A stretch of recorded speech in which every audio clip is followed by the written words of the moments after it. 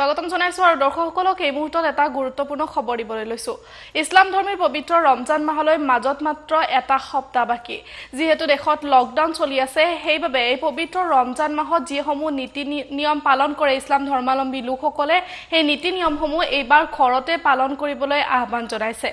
আৰু এইবাৰ ইছলাম ধৰ্মাৱলম্বী লোকসকলে ঘৰতেই নামাজ পঢ়িবলৈ আহ্বান জনাইছে পবিত্ৰ ৰমজান মাহলৈ মাজত মাত্ৰ এসপ্তাহ বাকি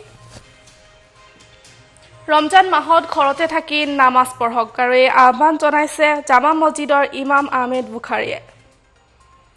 ৰাজহুৱা স্থানত নামাজ নপঢ়িবলৈ আহ্বান ইছলাম ধৰ্মাৱলম্বী লোকসকলক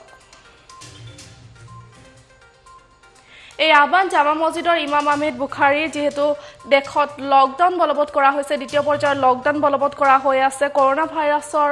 আতংক আৰু সেইবাবে এইবাৰ পবিত্ৰ ৰমজান মাহত ৰাজহুৱা স্থানত একত্ৰিত নোহোৱাৰ বাবে আহ্বান জনাইছে কেৱল ঘৰত থাকি ৰমজান মাহৰ ৰোজা পালন কৰক টাইমেটো দৰ্শকসকলক এই মুহূৰ্তত জনাইছো 25 এপ্ৰিলৰ পৰা আৰম্ভ হ'ব ইছলাম ধৰ্মাৱলম্বী লোকৰ পবিত্ৰ ৰমজান মাহ আৰু এইবাৰ ৰমজান মাহত আহ্বান জনাইছে জামা মছজিদৰ ইমাম আহমেদ বুখাৰীয়ে যে ইছলাম ধৰ্মাৱলম্বী লোকসকলে কোনো ৰাজহুৱা স্থানলৈ নাযাব এইবাৰ নামাজ ঘৰত থাকিয়েই পঢ়ক আৰু যিসমূহ নিয়ম আছে বা নীতিসমূহ আছে সেই সকলোবোৰ ৰীতি নিয়ম এইবাৰ ঘৰৰ ভিতৰতে সকলোৱে কৰক যেহেতু